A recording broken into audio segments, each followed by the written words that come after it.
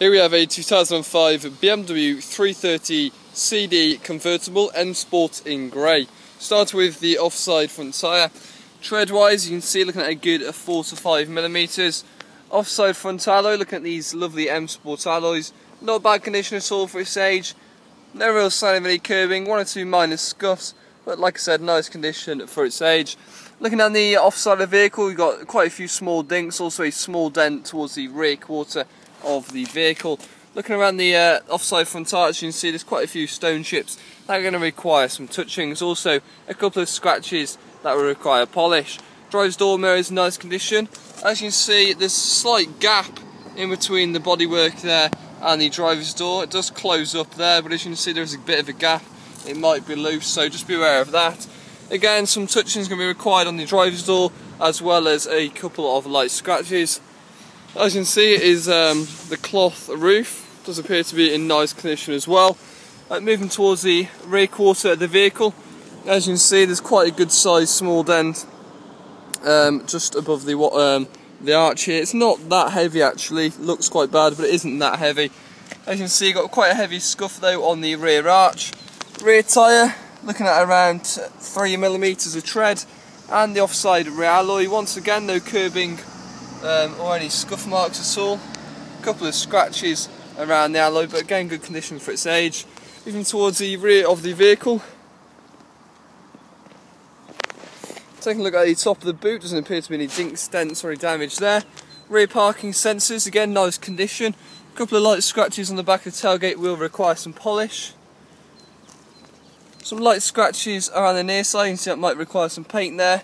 And on the near side rear quarter, you can see got some deep scratches towards the bottom of the bumper. Apart from that, nothing too serious.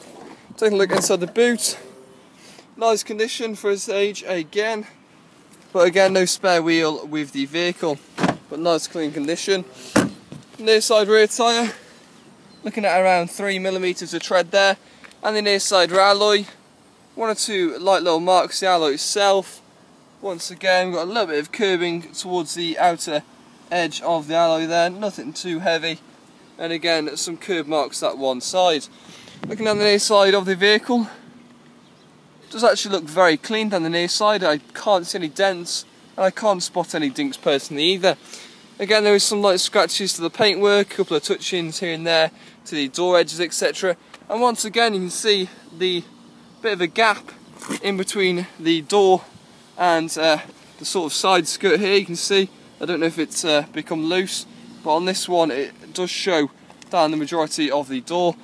Deep scratch there on the passenger door, I can get my nail into that, that does stand out. A couple of scratches to the mirror. Looking at the front arch, again just some stone chips that require some touch-ins, and again around 4 to 5mm on the front tyre. Near side front alloy, bit of curbing there on the outer edge. Again, a couple of light scratches and 1 or 2 scuffs. Moving around to the front end of the vehicle, as you can see, got some scratches down the near side front bumper. Quite a few scratches on the bumper again, as you can see, going all the way along the bumper here. And again, some stone chips to the bonnet. Now there is quite a few stone chips dotted around the bonnet of the vehicle, as you can see there. And again, some stone chips to the front, and a little bit of a scuff mark there on the front quarter of the bumper. Taking a look at the interior of the car.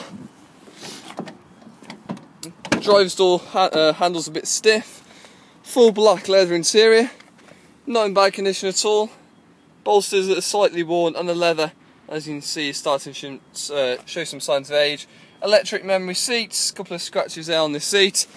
And lifting back the seat here, you can see you've got the sort of guard that flicks up here when you've got the roof down. So again, that comes with the vehicle. Back seats are in lovely condition. As you can see, lovely and tidy. I've had a good look, no signs of any damage there, nice condition. Front passenger seat again, leather's just showing some signs of age. You've got the carbon fibre sort of trim inside, dashboard, etc. is reasonably tidy, and the steering wheel's not in bad condition at all for its age either. You've got automatic headlights there, and you can see the door panels, etc. Just needs a good valet inside. Stepping inside the vehicle itself, now we do have 2 sets of keys with the vehicle. as you can see here. So 2 keys with the car, and just getting the vehicle started up for you.